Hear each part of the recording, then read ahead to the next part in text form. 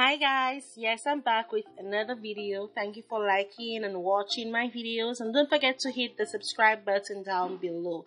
So I'm going to show you one of the ways you can check your hair porosity.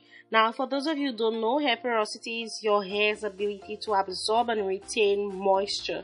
Knowing your hair porosity is important if you want hair growth, okay? You need to know about your hair if you want it to grow.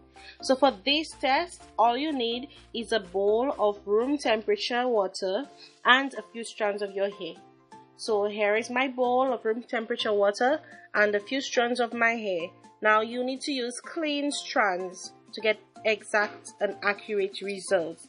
So all you do, you drop the hair in the bowl of water and you wait and wait and wait for about 3 to 5 minutes. So after you have done that, if your hair sinks right away, it means your hair porosity is high, meaning your hair absorbs water quickly, and as a result it dries quickly and tends to be frizzy. So if it's floating, then it means it's low, so your hair takes time to absorb water, so it takes time to dry up.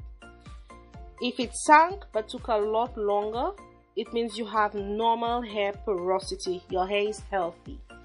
So this is me showing you guys how I did it.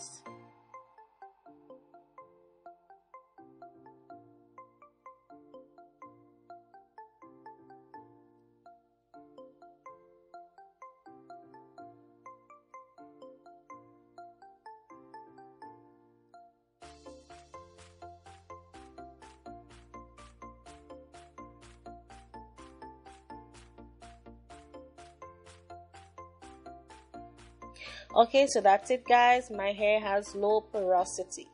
So if this video was helpful, give it a thumbs up, share this video, and subscribe to this channel if you have not done so you can get the notifications when I release the next video. Thank you for watching. Bye.